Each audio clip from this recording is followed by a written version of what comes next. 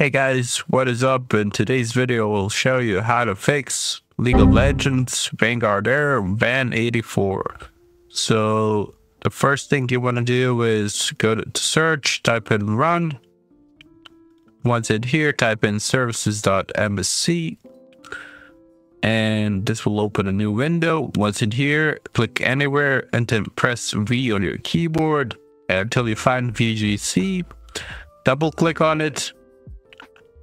And now make sure it's set to automatic, not automatic delay start, but automatic. And then click start, apply OK, and then restart your PC and then try launching League of Legends. If that doesn't work, the second thing you can do is add or remove program or remove the Vanguard and reinstall it.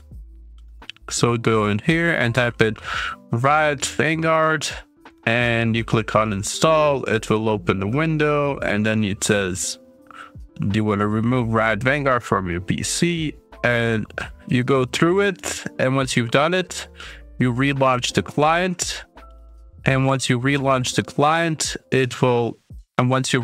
client, it will say here on install, like the game requires a Vanguard, and it will install it again.